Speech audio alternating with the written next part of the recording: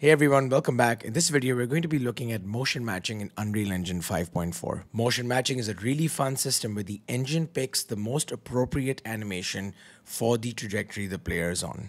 Now, there is going to be a sample project released later in the year with 500 AAA motion captured animations. Now, if you can't wait for that sample project or you simply just want to practice right now, I'm going to show you how to in this video. Launch Unreal Engine 5.4 Preview 1. Choose games, and we're going to be using the third person template. I'm going to go ahead and rename this to motion matching, and I've got starter content and ray tracing off. Once Unreal Engine starts, click on settings on the top right and then choose plugins. Up here, you want to search for trajectory. Go ahead and enable it. It is going to give you a warning because this is an experimental plugin. Then also search for pose search. Go ahead and enable this and then restart your engine. First, I'm going to show you how motion matching works with Mixamo. So head on over to mixamo.com, click on characters, and pick an appropriate character that you'd like to practice this with. I'm going to be using this SWAT guy down here. Click on this character to choose it. Yep, so this character has loaded in. Now I'm going to select animations up here, and I'm going to search in the search bar over here, locomotion. Right now, you can download any one of the packs. I'm going to download this pack on the upper left here. Click on this pack, download it at its default settings, and then save it to an appropriate location. I'm then going to use Mixamo Converter to convert all 13 animations in this pack into a format that we can extract root motion from. This is very important, and if you don't know what I'm talking about here, how to do this, I have a video uploaded just before this one explaining this entire process. Back in Unreal, we're going to open our content drawer, navigate to the characters folder, right click here, choose new folder, and we're going to name this one Mixamo. Now we need a character skeleton, so I'm going to drag this ch15 non-ppr.fpx into the folder, click on reset default, and then import all. Now while that's happening, I'm going to shift select all my animations, and our objective is to drag and drop these into a folder with the skeleton that we want to map these to. So this light blue skeleton over here. I'm going to drag and drop this into the same folder, and you'll see the import dialog has detected the skeleton that these were animated on. So reset to default and then import all. Once the import completes, to make sure everything works, I'm going to double click on this pink asset here, which is a skeletal mesh. And you'll see there's a drop down menu up here called preview animation. You should see all of your animations over here. Now in all of these clips, I want root motion and force root lock enabled. Now you can do this one by one, or you can shift select all your clips, go to asset actions and edit selection in property matrix. Think of this as a spreadsheet where you can set attributes on similar assets all in one go. Now I'm going to search root here. Shift select all of these animation clips and enable root motion and force root lock. Next, we're going to set up our character blueprint. So I'm going to go over to my content folder, right click, choose blueprint class, and select character. Always a good idea to prefix a blueprint with BP underscore. So I'm going to name this BP underscore Mixamo character and then double click to open it. On the left here, select mesh under components and set the skeletal mesh asset to the one that you downloaded from Mixamo. So in my case, ch15 non-ppr. We're going to rotate this -90 on the Z, and I'm just going to move it up slightly, so -87 on the Z here as well. Select your root, click on the add button, and type in spring arm. This is going to be the component we attach our camera to. Select spring arm, click on add again, and type in camera, and then add a camera component as a child of your spring arm. With the spring arm selected, I'm going to offset this 80 on the Z and 50 on the Y. I also want this rotated slightly downward, so we're going to select our camera, and in the Y, we're going to move it slightly lower like this. Let's drag and drop our blueprint into the environment to see what our camera looks like. So you can see bottom right, I'm getting a preview over here. To get our Mixamo character blueprint to respond to player input, we have to set up an input system. Now, if you've worked with Unreal before, you probably already know how to do this. If you don't, open your third person character blueprint, Control C, and then open our Mixamo character blueprint. Delete the 3 red nodes that comes with any blueprint that gets created, and Control V. This is going to set up and activate enhanced input for you. Under world settings, you want to look for game mode override. Now we want to find where this game mode lives in our project. So I'm going to click on this folder icon over here. Double click to open this, and we want to change our default pawn class from the BP third person character to the Mixamo character that we created. So you can either drag and drop this here or click on this drop down menu and select BP Mixamo character. Now when you press play, our Mixamo character blueprint gets spawned, and this blueprint responds to all the key presses you get with the third person template. Now that our Mixamo character blueprint is responding to player input, let's set up motion matching. I'm going to right click and make a new folder here, call it motion matching. Double click to open this folder. Once again, right click, go to animation, motion matching, and pose search schema. Select the skeleton you downloaded from Mixamo, and I'm just going to name this PSS_Mixamo. Inside the schema, you'll find a number of settings that lets you control how the engine decides what animation gets picked. Now what I like to do here is just click on this foot L, foot R, just make sure it's found the skeleton, found the bone it's looking for, click save, and then close this. In the same folder, right click, choose animation, motion matching, and pose search database. It's going to ask you to pick a schema, select the one you just created. I'm going to name this PSD_Mixamo. The database is where your montages, your blend spaces, your sequences are all going to live, and then the engine picks between them. So I've just added a sequence here under selection details. You can see I can link it to any imported sequence. Once I select it, it's going to show up over here. We have the 2 green feet and this red and blue trajectory line underneath it. You can also, by the way, drag and drop sequences from your content browser directly into the database. This personally I find is much easier, like I'm doing over here.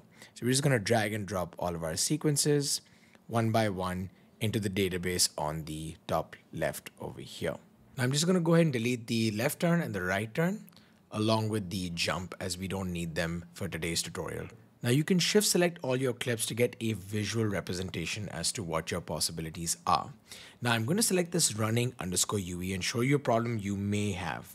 This clip is not starting and stopping at the same point, right? So it's not going to loop properly. Now you can see here looping is disabled. So I'm going to double click on running_UE, search for loop, and enable looping. I'm also going to go ahead and enable looping on all of my clips that have looping disabled, as you can see from the interface over here. As soon as looping is enabled, it turns white. So we'll just go ahead and enable looping on the other clips as well. Right, just one more. And idle_UE. All right. Now I'll just save everything and you'll see if I click on running_UE, it's now starting and stopping at the same point. That stride is matching. Right, so it's going to loop properly. To wrap things up, go back to your motion matching folder, right click, animation, motion matching, and pose search normalization set. I'm going to name this PSNS_Mixamo and then double click to open it and then add our database to it. So our PSD_Mixamo, click save, and you're done. What brings this all together is an animation blueprint. So we're going to go to our Mixamo folder, right click, animation, animation blueprint, and choose the skeleton that you downloaded from Mixamo. I'm going to name this APB_Mixamo. Navigate back to your BP_Mixamo character, and we want to make sure our mesh is using the animation blueprint we just created. On the left here, select mesh, make sure this is set to use animation blueprint, and then select APB_Mixamo. Double click to open your animation blueprint, and on the left here, you want to select event graph. Now from this green try get pawn owner node, we're going to drag a pin off from the return value and type cast to BP_Mixamo character.